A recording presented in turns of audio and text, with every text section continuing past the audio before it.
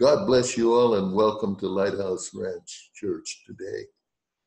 As we feast on God's Word, as we go to Him and ask for His tremendous, powerful blessing on our lives, that He might enlighten us today by His truth, and that He would give us understanding in His truth, and that He would teach us His ways, that we may be a blessing not only to God, but to the world, that the world may know that there is an eternal God that loves them. Praise the Lord forever. The message today is found in Revelation chapters 2 and 3. It's all about the churches of John's day. The Lord gave him a message for each church and gave John a vision of Christ in the first chapter as the great high priest, as exalted Christ, as the exalted Son of Man, Jesus the Christ. And as we look at the church age, we must recognize that the church age is from Pentecost to the rapture. Because the book of Revelation is all about the things that will happen after the church age. It's called the things that will be hereafter.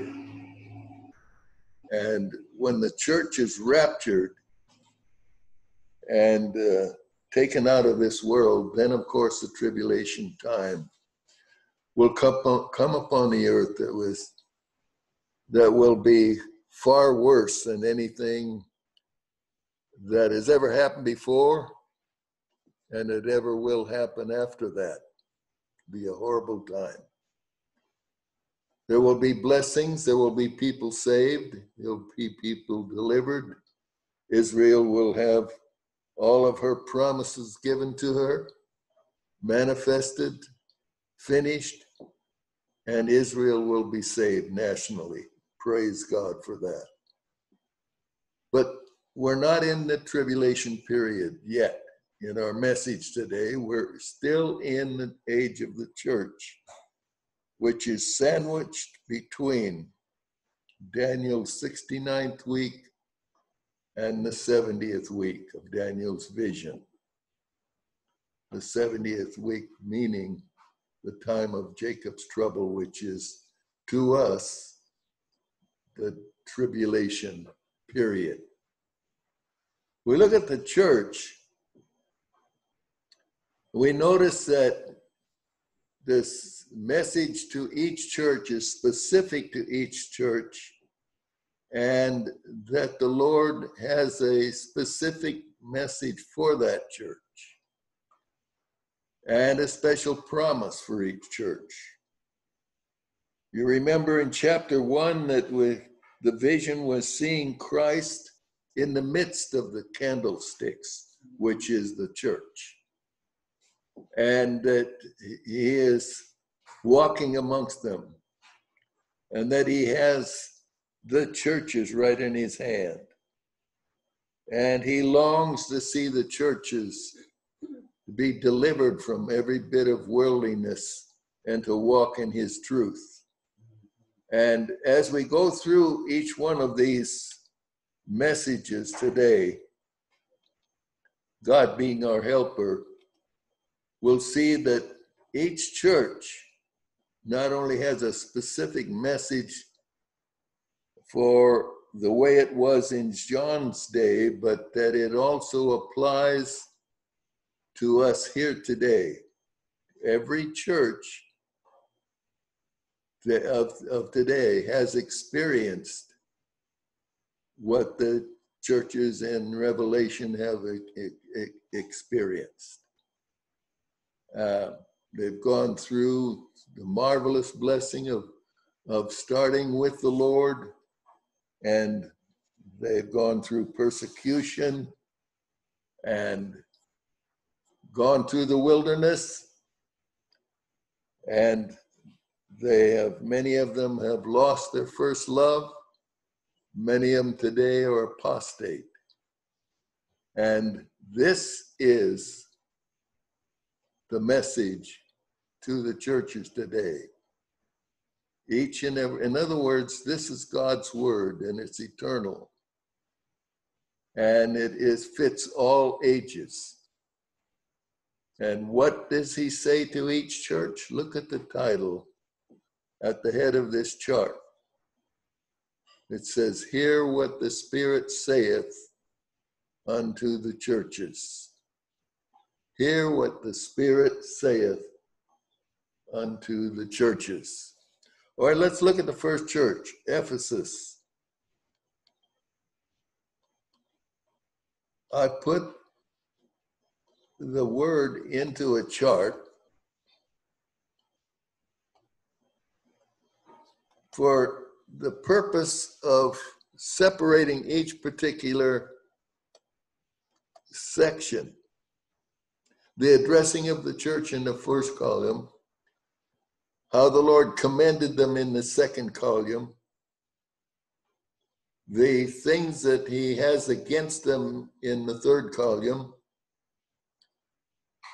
his command and instruction in the fourth column, and his promise in the fifth column. It's fitting for all of these. Starting with the first church, Ephesus.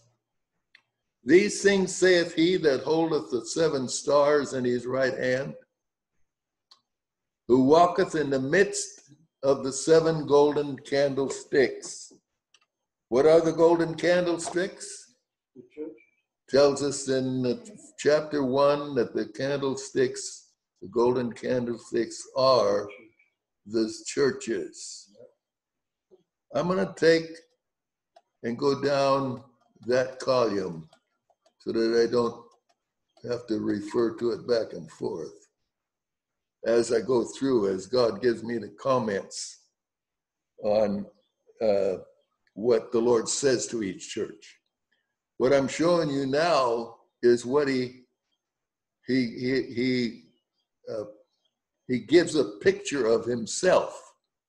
In Ephesus, it shows that he's the one that's standing in the midst of the churches, the 7 candlesticks. In Smyrna now, he says, "These things saith the first and the last, which was dead and is alive." Who is that? None other than Jesus Christ. In Pergamos, he says, "These things saith he which hath the sharp sword with 2 edges." Obviously, Jesus the Christ. Each church gives a different description of Jesus. Thyatira says, "These things saith the Son of God, who hath his eyes like unto a flame of fire, and his feet are like fine brass." Obviously, Jesus Christ. And Sardis, "These things saith he that hath the 7 spirits of God and the 7 stars." The 7 stars, it tells us in the first chapter, Angels.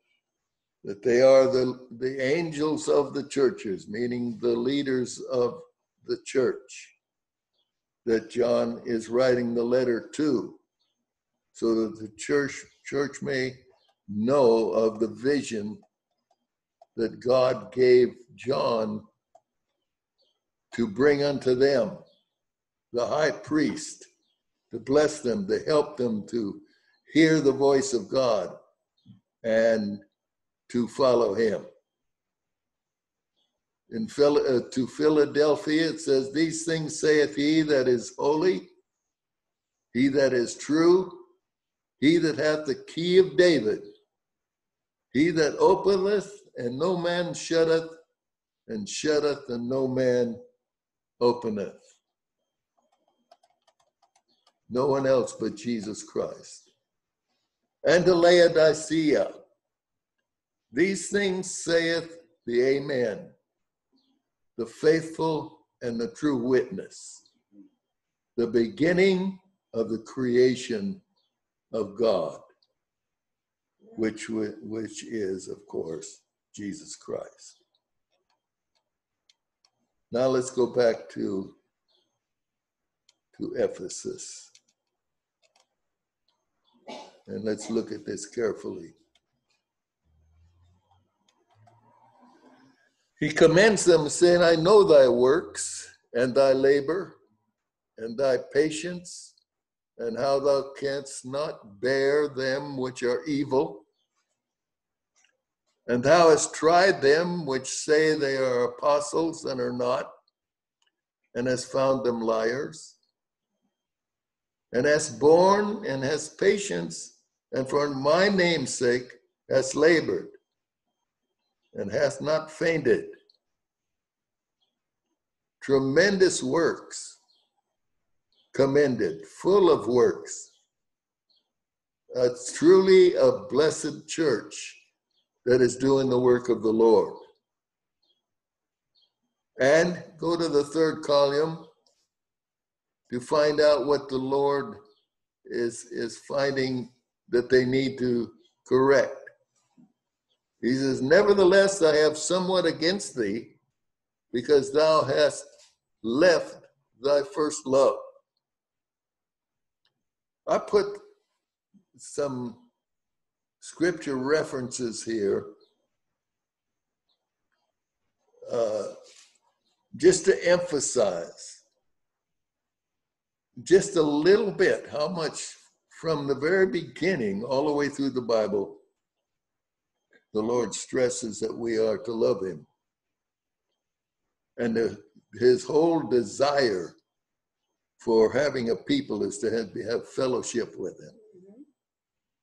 And these people, even though they had a clean bill of health and an excellent report card on their works, had forgotten their relationship with the Lord, their communion with the Lord, their fellowship with the Lord. In Deuteronomy 6:5, and thou shalt love the Lord thy God with all thine heart and with all thy soul and with all thy might.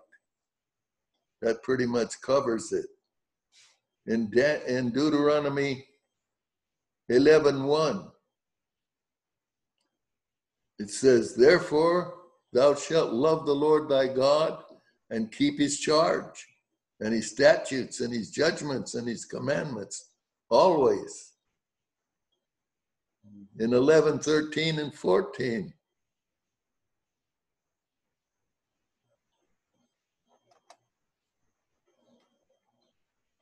he says, and it shall come to pass, if ye shall hearken diligently unto my commandments, which I command you this day, to love the Lord your God and to serve him with all your heart and with all your soul, that I will give you the rain of your land in his due season, the first rain and the latter rain, that thou mayest gather in thy corn and thy wine and thine oil. If you love me with all of your heart, I will fulfill all your needs abundantly. Glory to God. Isn't that marvelous? Yes. Mm-hmm, yes. Joshua 23:11. Take good heed, therefore, unto yourselves that you love the Lord your God. In Psalms 31:23. Oh, love the Lord, all ye his saints, for the Lord preserveth the faithful and plentifully rewardeth the proud doer. Good message in that one. Ye that love the Lord hate evil. He preserveth the souls of his saints. He delivereth them out of the hand of the wicked. Now this looks like this church says, because the Lord knows that they hated the evil. This church hated the evil. It's just, it is dumbfounding to realize that a church could be that close according to the word of God, but lose a heart for God. Get in the pattern of working for God without fellowship with God is detrimental. This church was backslidden. With all the wonderful things that they were doing and being commended for. Matthew 22:37. Jesus said unto him, thou shalt love the Lord thy God with all thy heart, with all thy soul, and with all thy mind. Now, he said after that, this little box down here that I put in this third column, when he said that, he said it after what the things that he had against them. And so I just put an arrow that it should have gone in the second column for emphasis again. I could have just copied it and pasted it. But this thou hast, that thou hatest the deeds of the Nicolaitans, which I also hate. So the Nicolaitans are a point in this study that shows that God wants us to hate them. It says the deeds of the Nicolaitans. So what are the deeds of the Nicolaitans? The Nicolaitans, to explain it briefly, could be church government. Organized religion is a better way to say it. Organized religion.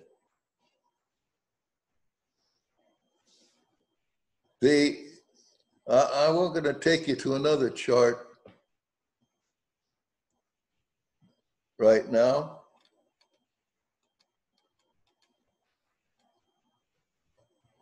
And it's about the same 7 churches. This is Ephesus. And Ephesus meaning, the name meaning permitted or let go, to let go. And the characteristics, as we just saw, they had many righteous works, but lost their first love. They were sternly warned and they were backslidden. Now this was in the apostolic age. That's what this message is about today, to compare these churches and the ages that they were in. What is the apostolic age?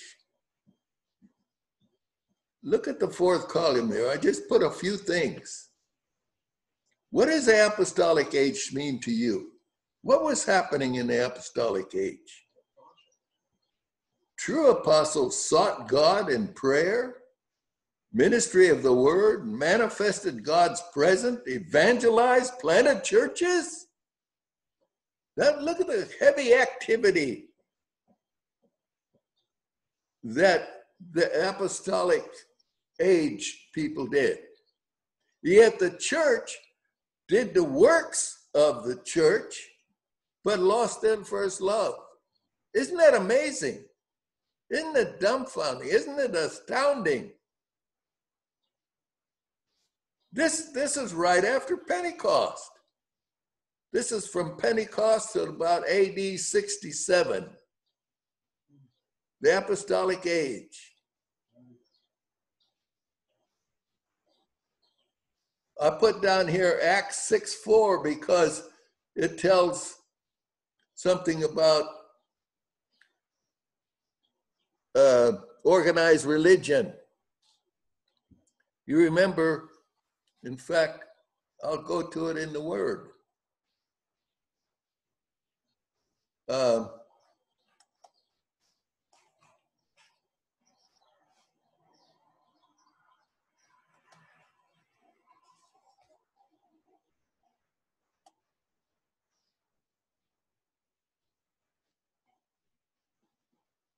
Let's see. Reading chapter 6, verse 1 through verse 4. And in those days when the number of disciples were multiplied, remember this is the age of the apostles, disciples was multiplied, there arose a murmuring of the Grecians against the Hebrews because their widows were neglected in the daily ministration. We know that to be there was trouble in the kitchen. I don't know, there's too many cooks in the kitchen or what happened, but there's trouble in the kitchen. So let's look at verse 2. Then the 12 called the multitude of his disciples unto them and said, it is not reason that we should leave the word of God and serve tables. The 12, who are the 12? Say the apostles. Here the people brought this problem to him that says, it's not reason for us to leave the word of God to go serve tables. Verse 3 says, wherefore, brethren, look ye out among you 7 men of honest report. Notice it didn't say that have a high degree from Princeton or Yale or a psychology degree to hang on the wall. It said, 7 men of honest report, full of the Holy Ghost and wisdom, whom we may appoint over this business. Business. Say hallelujah. Hallelujah. Now this is the word of God. In the apostles' age, when the apostles were really reaching the world for Christ, they did it through seeking God and the word of God.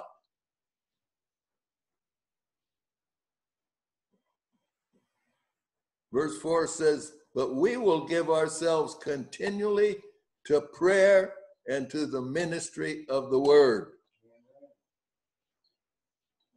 That's the apostolic age. Why did the church in Ephesus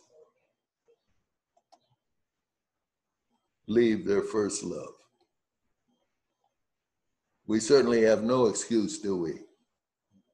But this happens even today. Now let's go up here to Smyrna. Oh, I didn't finish.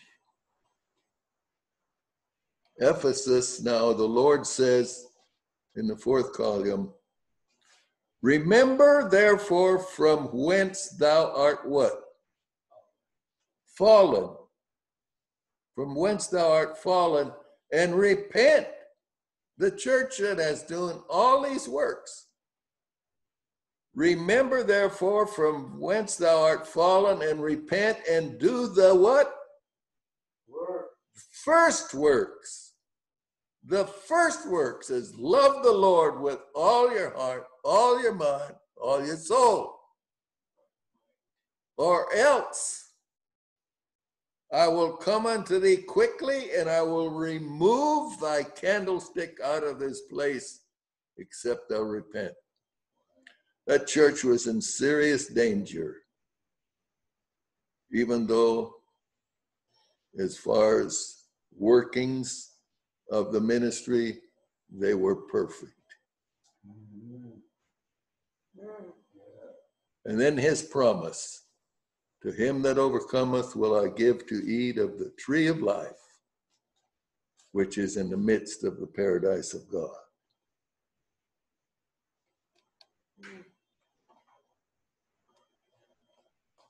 God forbid that our church would ever come anywhere near close to losing our first love. There's no work that can outwork the first work of loving the Lord thy God with all thy heart, with all thy soul, and with all thy strength. No matter how many works you have, no matter how many ministries you have, how many schools you have, how many colleges you have, no matter how many missions you have, no matter how many outreaches you have, as far as God is concerned, it's a failed report card unless you love him more than anything else. Glory to God. Is there a message in that, dear folks? Is there a message in that? Amen. Let's go to Smyrna. Now,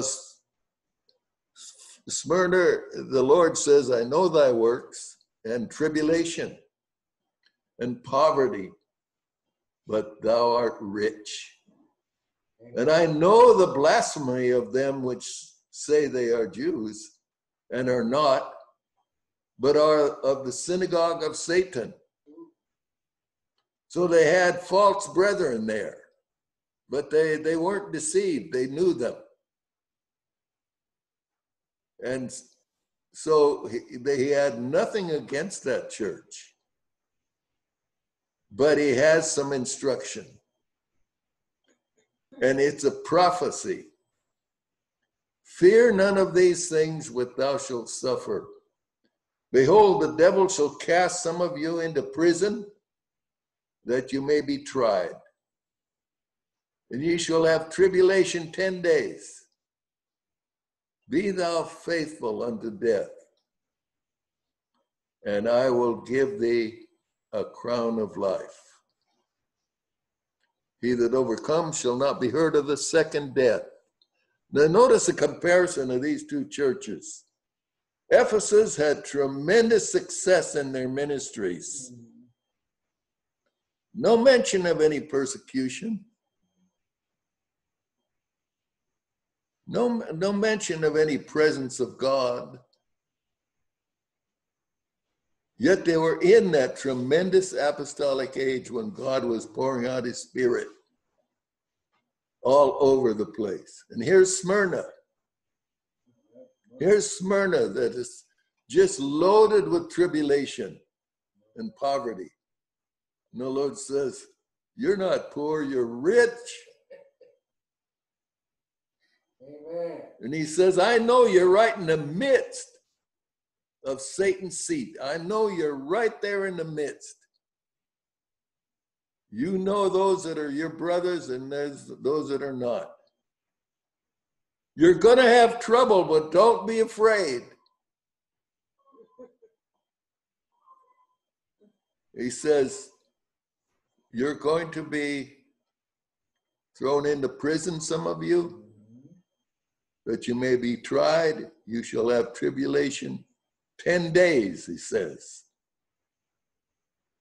Be thou faithful even unto death, which shows that some of them will die. And I will give thee a crown of life. Now let's look at that second chart as we look at Smyrna. Smyrna means myrrh or bitterness. That's some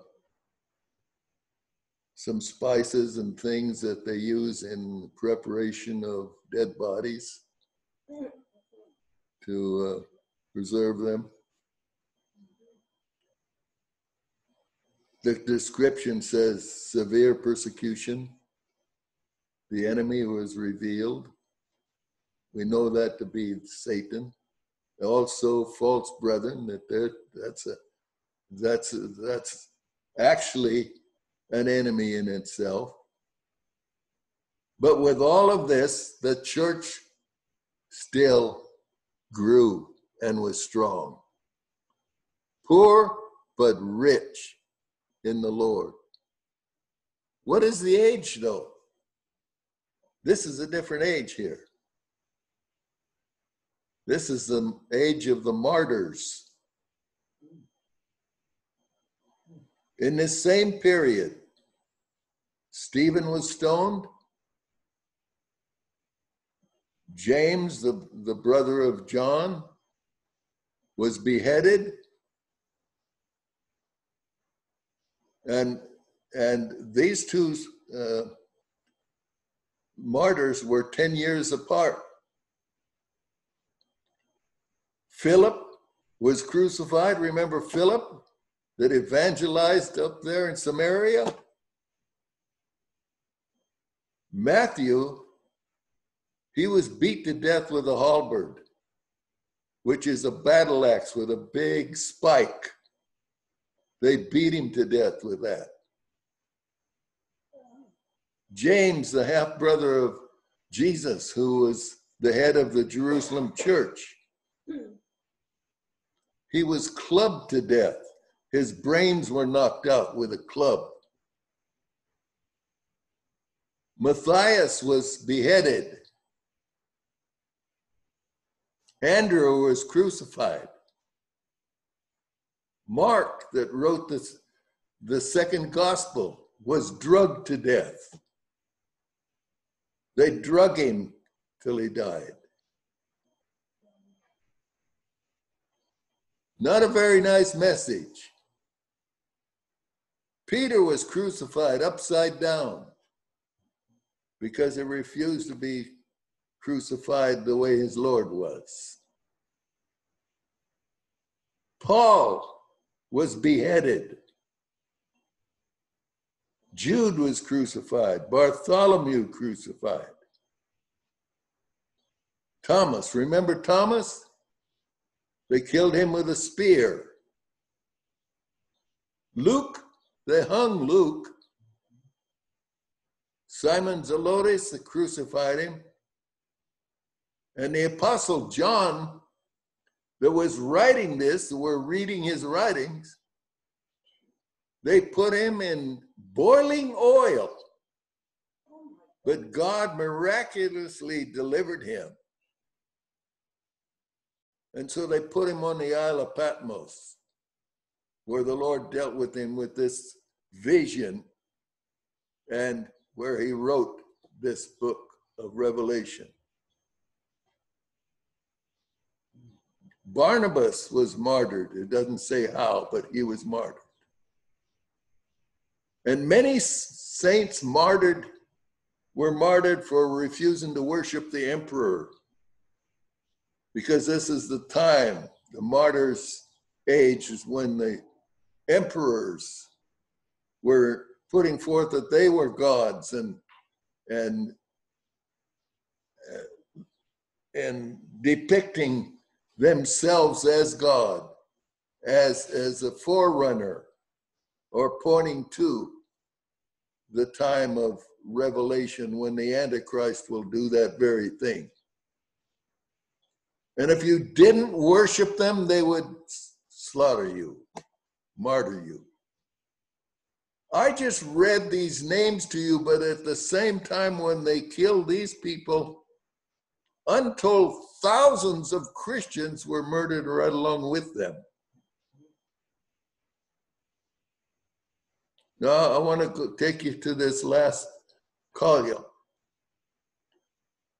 This shows the emperors in that time. There's 10 emperors. Remember it said you're going to have tribulation 10 days? Well, there's 10 emperors, and each one is a specific wave of persecution that's more severe than the one before it. And it starts out with Nero, who burnt down Jerusalem. Remember that in AD 67. Many Christians were killed in that, burned in the fire. There were even Christian cities that were completely destroyed because Nero was so full of the devil, and it just went crazy and started burning everything. because they wouldn't worship him. Domitian in AD 81 did the same thing. Trajan, AD 108, demon-possessed. Marcus Aurelius, AD 162. Severus, AD 192. Maximus, AD 235. Decius, AD 249. Valerian, AD 257. Aurelian, AD 274.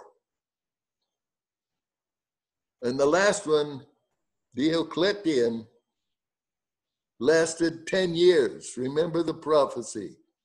You shall have tribulation 10 days. Here's a fulfillment of that prophecy. 10 years from AD 303 to 313.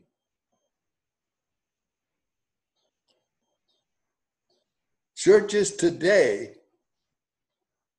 there's people that go into church all over the world, and the enemy is out like a roaring lion against churches that are full of the Holy Ghost and fire. One of the severest places of persecution that I know of, that I've witnessed personally, was Nigeria. And it's the Muslim faith that was burning churches down there. We haven't been there for, I guess 30 or 40 years since we were there. But today, the Muslims in Nigeria, the Boko Haram, is slaughtering Christians right and left in this day and in this hour. One of the most dangerous spots in the world is Nigeria today. And that's just one country. It's happening all over the world. It wasn't too long ago that we witnessed people being beheaded in our land. Yes. There are a few cases. And today, do you remember? We've had shooters that come into churches and start shooting. Mm-hmm. It's because of the enemy. It's because of Satan. Because he knows his time is short. He's a liar. He's a thief. I was reminded as we prayed for Israel today, after I got through. I'm praying all this prayer to the Lord. What we need to be praying is, Lord, fill us with your Holy Ghost. Fill us with the power of your word, that we may preach it without fear or favor, that you will stretch forth your hand to heal in the marvelous name of Jesus the Christ. That's the only thing that's going to change people. This church that was doing the greatest was martyred. And the testimony, as I read these church fathers testifying of this time of the martyrs, time after time, person after person, it was noted that those that were looking on, even those that were accusing them, in many cases, fell on their knees and repented when they saw the attitude of those that were being martyred. No resistance, fully submissive, still marvelously ministering the word of God right to their death. you're not poor. The Lord says, you're rich.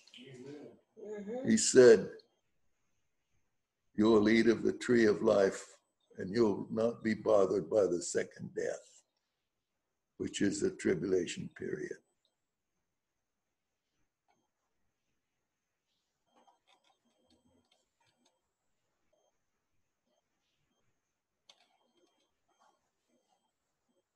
Now we go to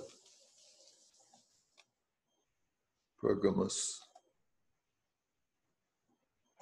The Lord says, I know thy works, and where thou dwellest, even where Satan's seat is, and thou holdest fast my name, and hast not denied my faith, even in those days wherein Antipas was my faithful martyr, who was slain among you, where Satan dwelleth.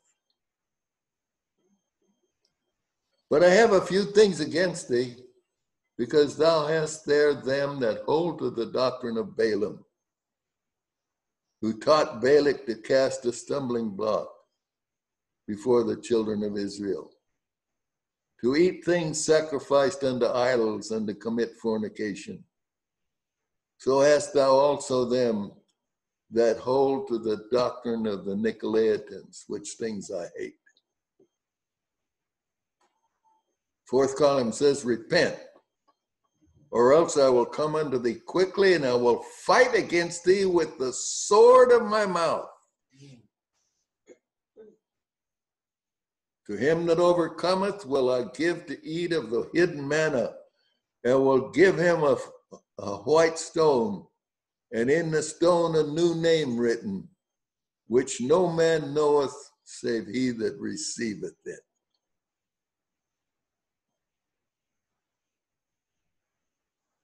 These people had false preachers, false messages there. The leader of the church, though, is allowing these false teachers.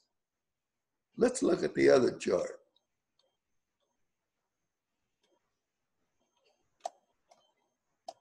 Pergamos. Spiritual fornication, deceptive preaching, world seduction, immorality tolerated. Remember that Balaam was enticed by Balak to preach a deceptive message to the children of Israel, and when Israel was enticed to go be a part of one of their feasts, they saw these beautiful women, and so they started committing sin there. And Balak did it for money, and Balaam rather did it for money and for esteem, to be recognized for his own gain. That's what the Lord gave as a description for this church in Pergamos. Now the age here, this is the age of the church and state. In the progression of the church, now we're about the year 313 up to AD 800. In this time, Constantine came on the scene and set forth the marriage of the church and the state until about 590, when he was helpful there to install the first pope.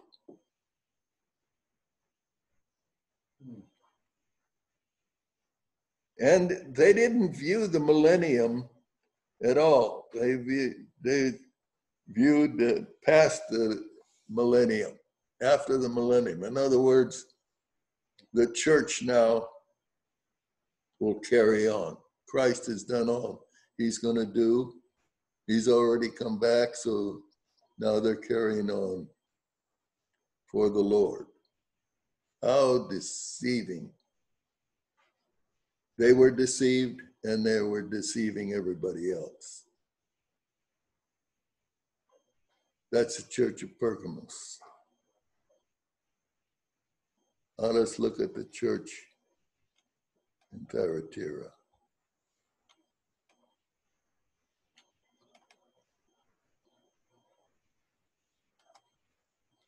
The Lord says, I know thy works and charity and service and faith and thy patience and thy works, and the last to be more than the first. There again, they're not as up on their faithfulness to the Lord as they are with the Lord's works. Look at the long list here in the third column. Notwithstanding, I have a few things against thee, because thou sufferest that woman Jezebel. Remember Jezebel? That woman Jezebel, which calleth herself a prophetess. Notice this now. This is really important. She calls herself a prophetess to teach and to seduce my servants to commit fornication. This is what's going on in that church. And to eat things sacrificed unto idols. In other words, forbidden practices are allowed.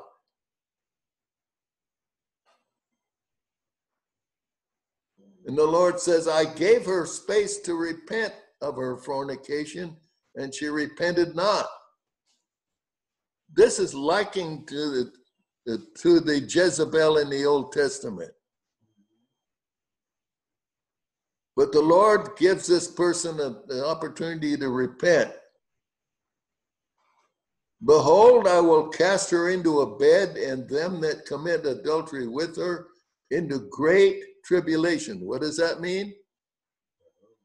They're going through the great tribulation, except they repent of their deeds. Look at the mercy of God to even give them that opportunity. Except they repent of their deeds, and I will kill her children with death. That means every one of them that follow them. And all the churches shall know that I am he that searcheth the reins and the hearts. And I will give unto every one of you according to your what? Your works. But I want you to notice now his exhortation in the fourth column. But unto you I say, and unto the rest in Thyatira, as many as have not this doctrine, and which have not known the depths of Satan, as they speak, I will put upon you none other burden, but that which ye have already. Hold fast till I come. And he overcometh and keepeth my works unto the end, to him will I give power over the nations, and he shall rule them with a rod of iron. As the vessels of a potter shall they be broken to shivers, even as I received of my Father.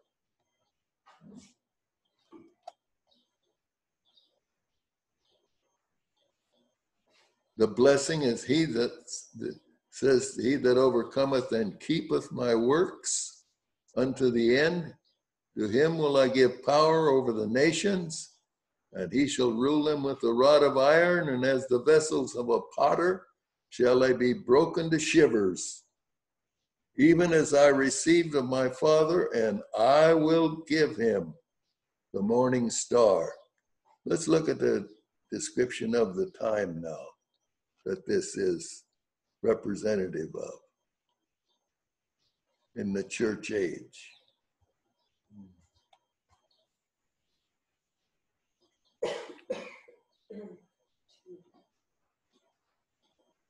RAPTURE means a continual sacrifice. The description is false prophet is tolerated in that church. Doctrinal corruption, spiritual fornication, lax on forbidden practices. You notice, though, that the Lord says in there that there's a mixed congregation. There's some that love the Lord there and some that do not. Some that are following the Lord and some that are not, I should say. Now let's look at the age. This is the age of the Roman Catholic Church. It's called the papacy age or the papal domination, where the Catholic Church is dominating. Authority over the Word of God. Can you imagine? Who has authority over the Word of God? Only the Lord. The scriptures were withheld from the laity. The common person in the church was not allowed the Word of God, to have it in his possession. Pagan theosophy, ritualism, secret knowledge religion, that's where your lodges and things come from, as well as those different sections of the church that are secretive. That's in the age of AD 800 to AD 1517. So we see that each church is representative of a different age. Are you following me? Mm-hmm. Amen. All right, let me hurry. Now we go to Sardis. Thou hast a few names even in Sardis which have not defiled their garments, and they shall walk with me in white, for they are worthy.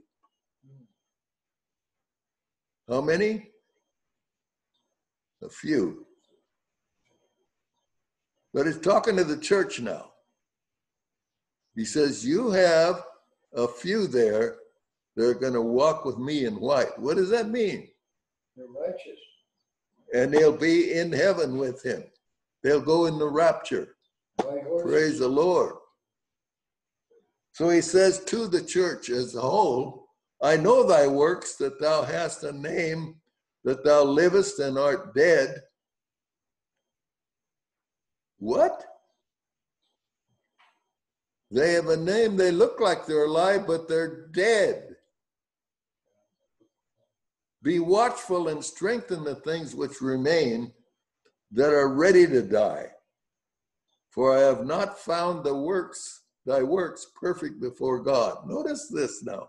The Lord is speaking to the church. He says, some of your people are going to make it. But you'd better shape up because you're dead. And if you don't repent,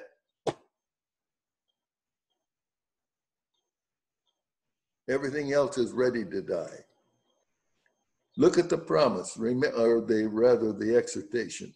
Remember, therefore, how thou hast received and heard. Now, that's important. That wording is important. Remember, therefore, how you hast received and heard, and hold fast. What is it speaking of? The Word of God. Remember what you heard and you received it? You better hold fast to it and repent. Isn't that what it's saying? If therefore thou shalt not watch, I will come on thee as a thief, and thou shalt not know the hour I will come upon thee. And then, of course, the heart of the Lord. He's always got a tremendous promise. He that overcometh, the same shall be clothed in white raiment. And I will not blot out his name out of the book of life, but I will confess his name before my Father and before his angels. If we couldn't get our name blotted out of the book of life, why is it in there? Amen. Amen. All right, let's look at the age that it represents. Sardis. Sardis means like those escaping. Remember, it had a few names that were walking in truth. The description, it's a dead church with a few faithful believers. It's formalistic, ritualistic, having a form of godliness, but denying the power thereof. From such turn away, 2 Timothy 3:5. What age is that in? The Reformation. Say hallelujah. Aided the circulation of Scripture. Praise God for that fact. That the Scripture was being allowed to be in the hands of the laity. Justification by faith was revived. True worship of God was revived. It was tremendous, but they held to the amillennial view,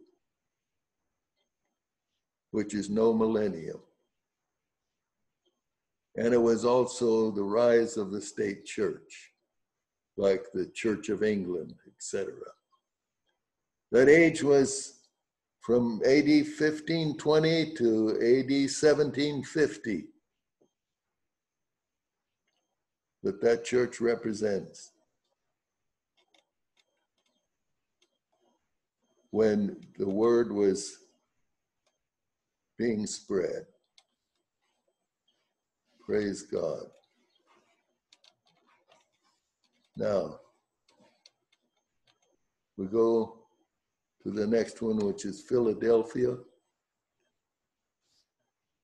says, behold, I will make them of the synagogue of Satan, which say they are Jews and are not, but do lie. Behold, I will make them to come and worship before thy feet, and to know that I have loved thee.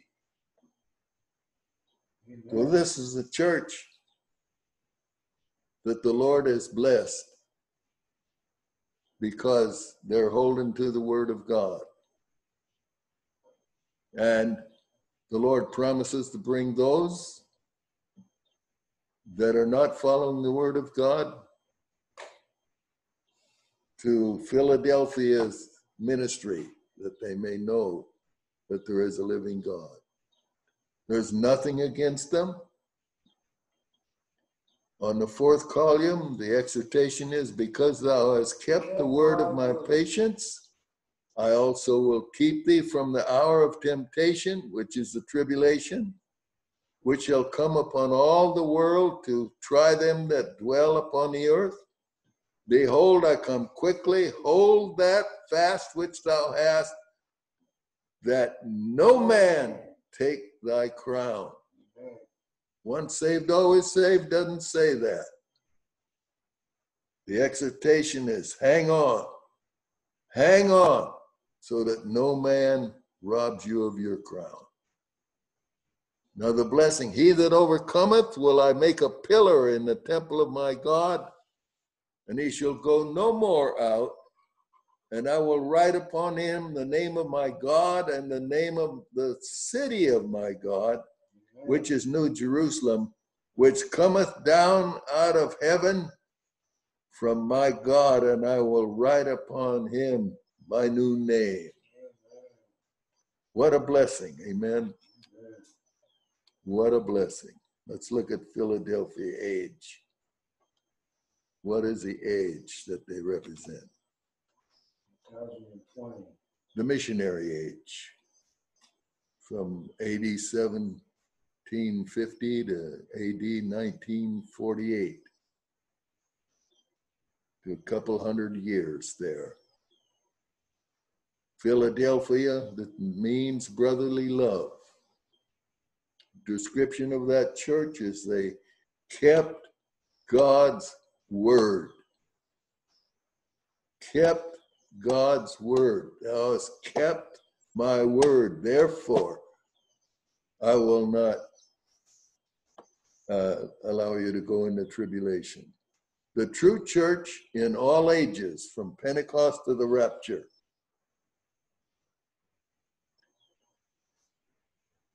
That's descriptive of some churches today. The missionary age was revived pre-tribulation view. The spread of the word of God to the world. A few names here: William Carey, the Wesleys, Finney, Edwards, Moody, the Pentecostals. The age of revival. Now we go to the last one, the Church of Laodicea.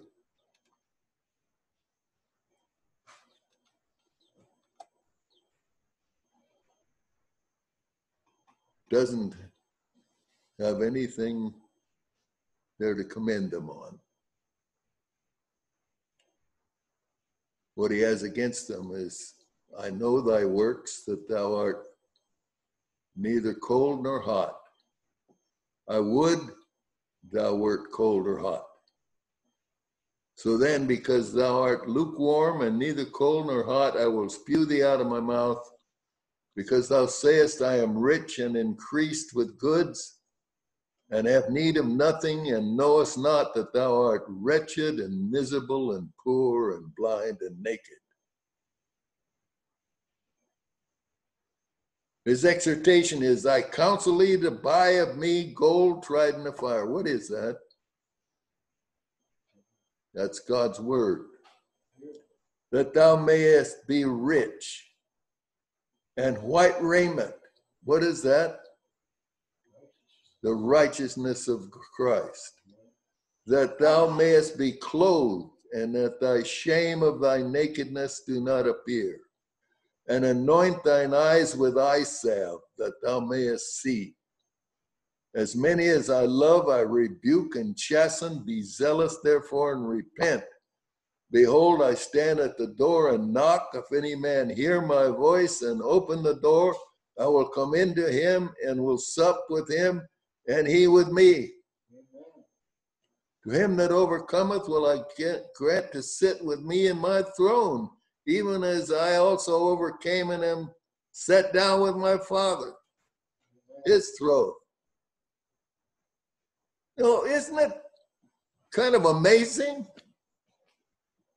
This is a church of God. Where is Jesus? He's outside, trying to get in.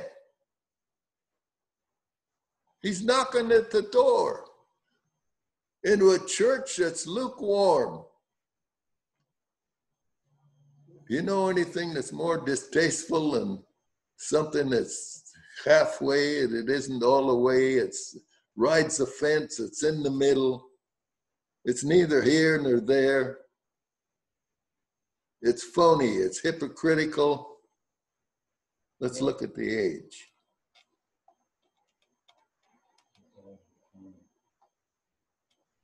Okay, the age is the apostasy age. The Laodicea means people ruling. People ruling the church, not God. 64 AD, Pastor? Pardon me? 64 AD? 6480, I don't understand. The apostle age. The apostle age is AD 1948 to the rapture.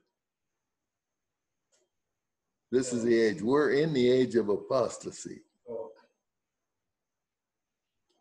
The description is to God that's thoroughly distasteful. Remember, he said, oh, spew out of my mouth. Lukewarm, rich church that is spiritually wretched, miserable, poor, blind, and naked. The Lord counsels them to get back to him, his word and his righteousness. Remember that? Yeah. Or will be expelled from him. Spew thee out of my mouth. So describe the age of apostasy. It began in the late 1800s and is characterized by the start of Mormonism, Jehovah's Witnesses, New Age Theosophy movement under Alice Bailey, Seventh-day Adventists under Ellen G. White, Christian Science under Mary Baker Eddy, and nonetheless, the United Nations started the World Council of Churches, which is the pits. I am reminded of what the Lord reminded me of in my prayer for Jerusalem and the United States. We need to pray for the Holy Ghost anointing in such a magnitude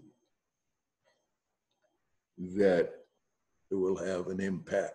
It's the only thing that's going to change people. It isn't a cleaned up government. We found that out in the church of Ephesus. They had an excellent government. They had tremendous works. Everything was in place. Everything neat as a pin. But they didn't have the anointing of God. We need the anointing of God, folks. We have the anointing of God. God is in this church. God is doing marvelous things. He's doing wonderful things. But I want to see us reaching